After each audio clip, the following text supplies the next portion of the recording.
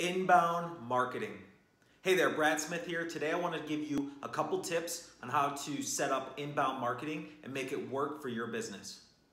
So tip number one, you have to figure out how to attract those clients to your website or your business. You can do this by blogs, videos, or even posting testimonials. Number two, convert. How do you convert those visitors into a potential customer? That could be an email sign up, it could be a subscribe, or even having them reach out to you via live chat. Number three, closing them. So now you've already got the traffic, you've converted them into a subscriber, and now you need to close them on a sale.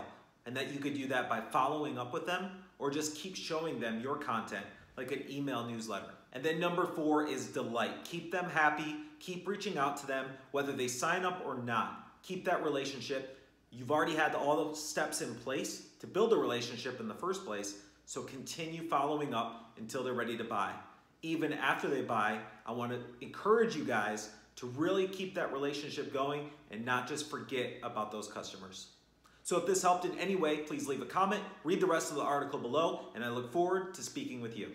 Hey there, my name is Brad Smith, owner and founder of HealthLinks.com. It's my mission and my passion to help others with their business. So if I can be your coach, your mentor, or help you in any way, that's my goal. My goal is to bring you value. So let me know if there's anything I can help you with, and I look forward to working with you.